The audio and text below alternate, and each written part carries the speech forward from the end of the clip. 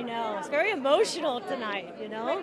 Because when we came here before with the unfinished version, we were so nervous, you know, 25 years ago. Had no idea if people would think we're crazy for showing an unfinished film, but ultimately they saw the artistry of the film and how difficult it is to animate these characters. And as I've said, Belle is really a combination of myself, Linda Wolverton, Mark Henn, and James Baxter, you know, animated it. It's a team effort, you know. Now you.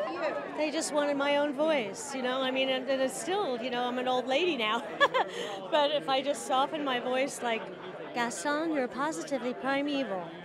That's my voice, you know.